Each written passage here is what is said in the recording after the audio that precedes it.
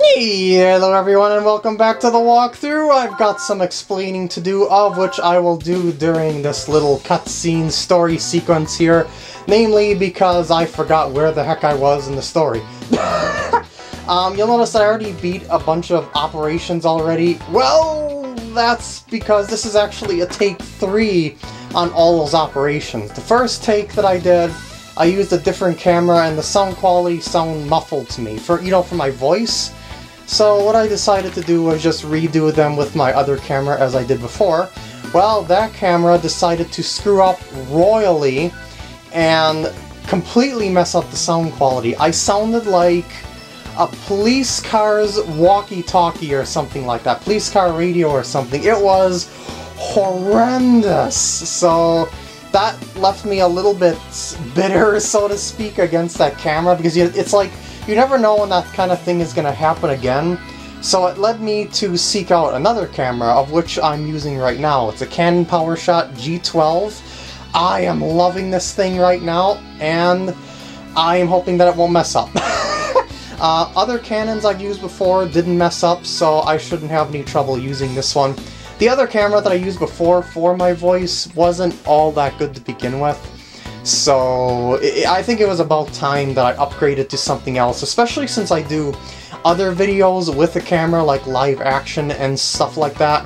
You get the idea. So this led me to completely scrap those 2 takes of all the parts that I made. I think I made 2 parts for each of these operations that I beat before in total, so I just put all these things in 2 parts. And this is what I'm doing right now. I'm redoing these for the 3rd time. Needless to say, I'm not all that happy to be doing this a 3rd time, but you gotta do what you gotta do. I do not ever do post-commentary unless I would absolutely have to. Unless I would have to redo an entire game from the very beginning to get back to the point that I would have to redo. Otherwise, I will never do post-commentary, because I always like live commentary, and it just keeps my reactions in the videos and stuff like that, rather than me just talking about the game in post-play, so to speak. And needless to say, we're finding out now that guilt is actually a man-made virus, part of a medical terrorism thing. You'll notice that he mentioned that Kyriaki was named Sunday as well. That is something I'll get into a little bit later. I should say its code name is Sunday. I'll explain it later. Don't worry, calm down. But as of right now, we just gotta get through this story, and there we go. And now I'm going to go to the greater good. And I should mention, when you do the operations, you have the option to skip the storyline. Since I would like to, show everything, I'm not going to be skipping the storyline. But that's another thing that I should also mention, is because there's so much dialogue in this game, so much more that I remember. What I'm going to be doing is, in the description of all the videos, I'm going to be checking through them and stuff like that. I'm going to be putting in little operation timestamps that will lead you to the operation briefing. Like, if you don't want to see the story, you can just simply click on the timestamp, and you'll be able to go over to the operation that you need help for in that respective part. So you'll be able to search for whichever operation that you want just by its number. Like, this one right here, for the greater good, is 2-11, so you'll be able to search for 2-11 using my channel video search thing. Or at least I think you should be. I was able to do that the last time I checked out the channel comment search thing, channel video search thing. You get the idea. So we're gonna be doing an operation. So this poor young girl has a heart disease, and we have to repair her heart with a valve. And that is what we're going to be doing. This is actually, it says we have to do a triple cut to do it, but that's actually something kind of silly. You can do that cut all in one stroke. I'll show you what I mean. It's really silly. They want me to do it in 3 cuts, but you can just do it in one oval circle. And don't worry, this operation isn't hard. They're making it all drama-like and all exciting, and this one is extremely easy. Alright, here we go. Light arrhythmia, we can do this. So yeah, if she goes into arrhythmia, the screen will shake and you can't do anything until you have to get the defibrillator out. Alright, let's just... Yep, this is... Yeah, this is the heart, in case you don't realize. Looks like a sack of gel. So let's just do a little defibrillation here, and yeah, first try, awesome. A 2 weeks absence and I get it on my first try, Jesus. And when I did this on my the first 2 takes, I could not get that on my first try, ever. So this might very well be a good sign. Okay, this is the thing that we have to take out. Now we gotta drain it. Now watch us. This is the thing that we have to do in 3 cuts. Look at us. See that? 1 stroke will take it right out. Now we gotta wait for the defibrillation. This is all scripted stuff. So don't worry, this is all supposed to happen. I got it again! I can't believe it. Now drain it, take it out, drain it again, plop this into place, stitch it in, and... Oh shoot, I shouldn't have did that, I noticed that! I could have got a perfect operation on this one. Oh, well, I missed the defibrillation there 2 times anyway, so I guess that's not gonna matter too much in the long run now. Oops, I have to... No, I'm supposed to stitch this. I forgot I already stitched the velvet. Whoopsie doodle. And yeah, now we won't have any defibrillation problems, and we can also raise the vitals now. There was a vital cap before, which is why I didn't really bother.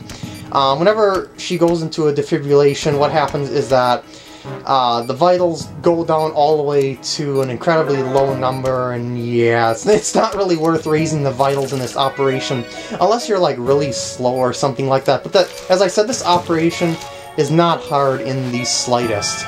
And there we go.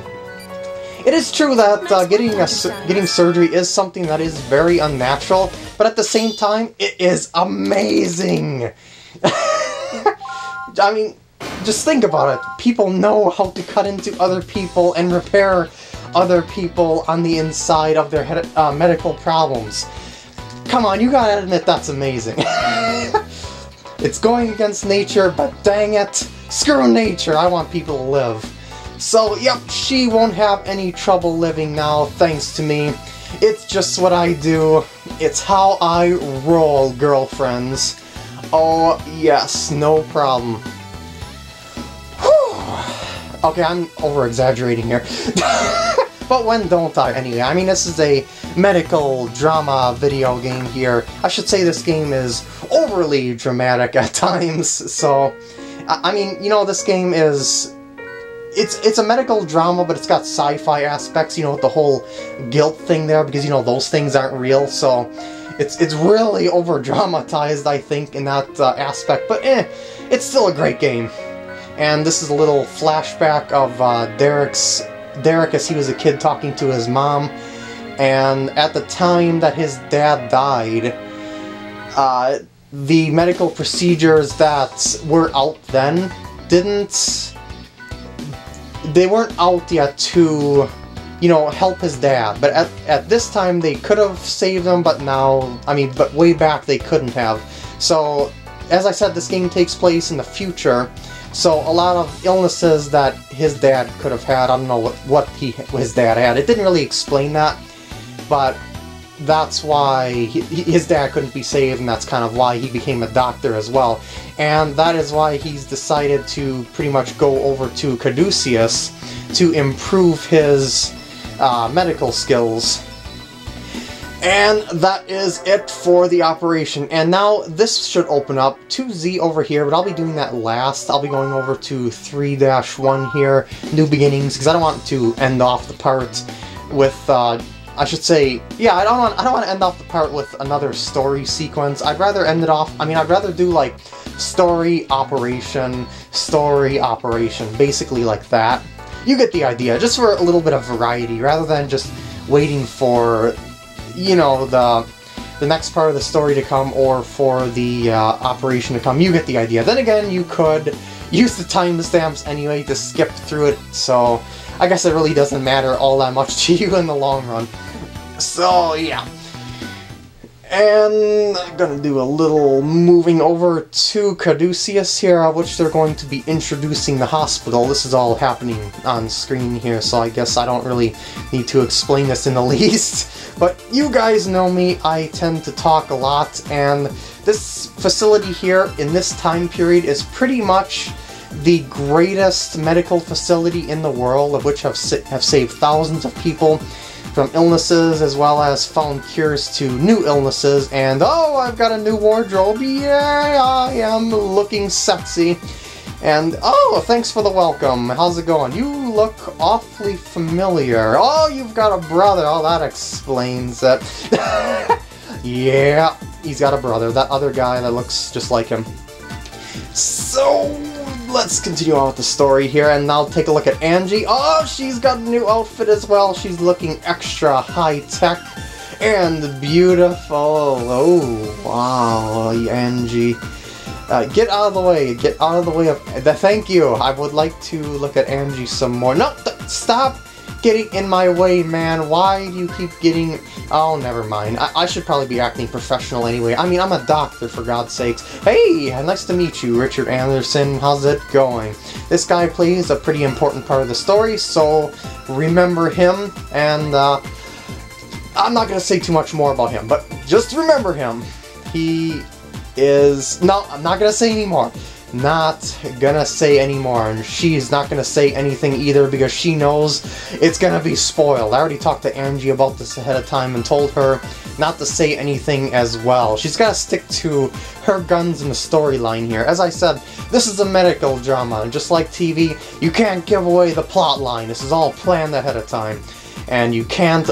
I mean, you gotta keep leading the people on, gotta keep them in with the story, and yeah, you get the idea. And hello, Mr. Stephen Clarks. He is an incredibly kind person. He really is, if you just listen to his dialogue and stuff like that. And if you ask me, I like a nice person, so I'll be glad to have him on my team.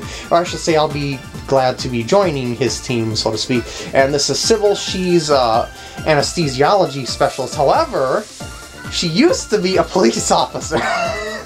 That's quite the field change, I have to say. She used to be nicknamed the Iron Vixen.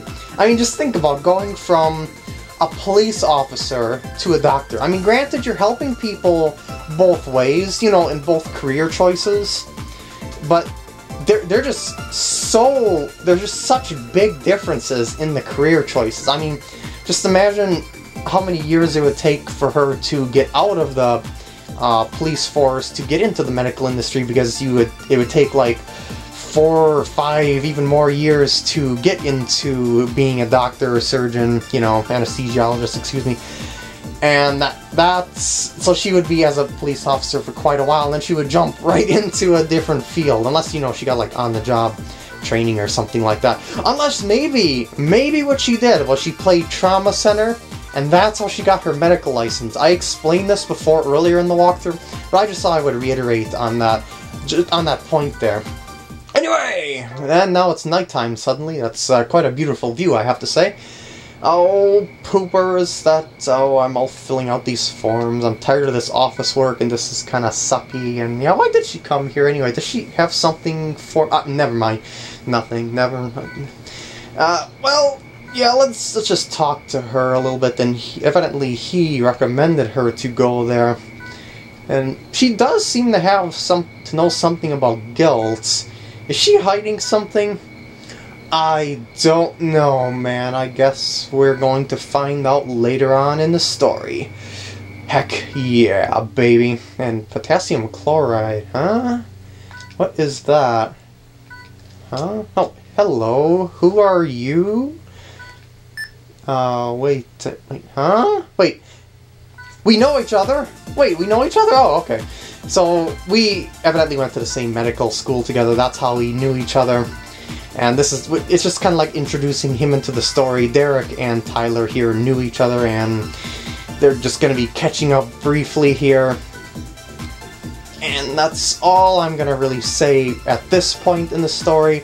We're gonna see more of him later on. He's another pretty important part of the story here, so I'll pay attention to his dialogue and what he does.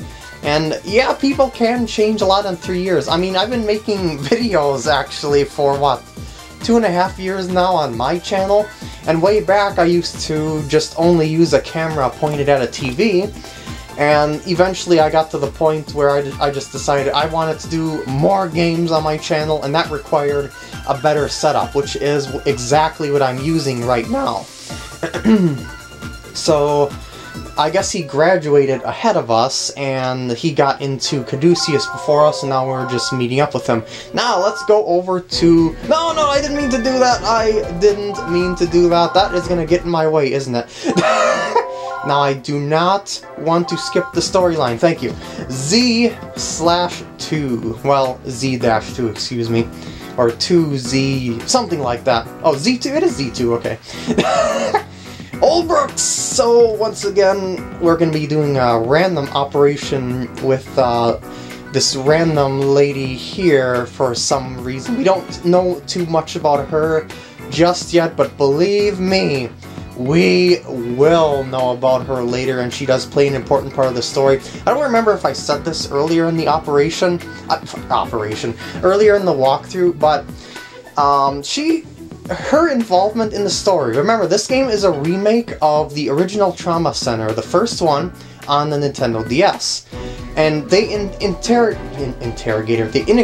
her into the story, and, well, it doesn't really fit in with the story. I'll explain that later. But these tumors that we're going to be removing in this operation, they're going to be very, very unique tumors. You want to work on one at a time, basically. Oh, I should say alternate between them one at a time, and pay attention to which one you do. I'll walk you through how to do it nice and smoothly. And I said nice and smoothly. I didn't say miss the top dot. Connect the dots, PkGam. It is a beginner's book. Okay, this is a weird tumor. Can I, like, suck it? Thank you! Okay. I was just hoping for her to stop talking. Okay, now you just want to sever the veins like this, and watch her. The vitals go down when you sever the veins, but just do them one at a time like that, and I'll pull it out like a normal tumor. You don't have to patch the hole with a synthetic membrane or anything like that, so don't worry about it. Whoa! Where did these come from? And you've got a sassy mouth, lady.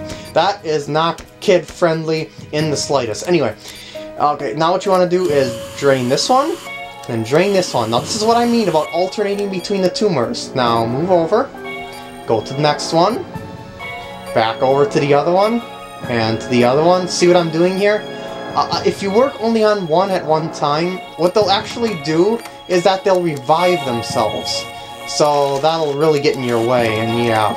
Did you see what I did right there? I sucked the blood underneath the antibiotic gel there. That's a little technique that you can use to get a little bit of speed if you get a little bit too happy with the laser there. And laser too much. Holy cow, what is this? And what? What about this? Huh? This... Come on. Huh? Oh, she's got the healing touch as well. Don't worry about it running out or anything like that. Just take your time here. I'm going to be working in a counterclockwise fashion on the tumors, just as I did before. And her healing touch is the most broken thing in the entire game. Whenever you do something successfully, it'll actually raise the patient's vitals. Yes! You don't even have to worry about the stabilizer at all when you're using her healing touch. All you have to do is perform your procedures properly, and you'll be able to get some excellent scores with her. And there we go. Now I just gotta take care of the rest of these. Look at this. Even normally these laser holes, they would cut into the patient's vitals quite a bit there. Not with her healing touch. Oh, no, no, no, and that is it. We are done. Like bacon in a frying pan. And that's pretty much all I'll be doing for this part.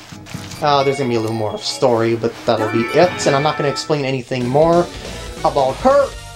I'm just going to end it here. I hope you enjoyed. Oh, come on! That is ridiculous. I did that operation pretty dang good, except for that beginning when I missed the dot. And, yeah, for some reason she feels like that she can't, like, operate out in public, like out in the normal medical field, because of her power, basically. I wonder if she feels the same strain that Derek feels, sort of, with his healing touch, so to speak. But, yeah, I'm not gonna go too much into that as well. It's still an integral part of the story here, even though it's kind of a modified story from the first game, but I already explained that before. And, yep. I hope you enjoyed this part, and I will see you in the next part, when we start!